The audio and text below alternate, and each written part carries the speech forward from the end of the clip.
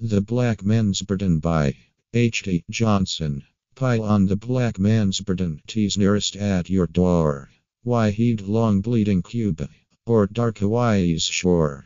Hail you your fearless armies, which menace feeble folks, who fight with clubs and arrows, and brook your rifles' smokes.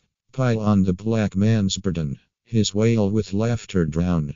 You've sealed the red man's problem, and will take up the brown. In vain you seek to end it, with bullets, blood, or death.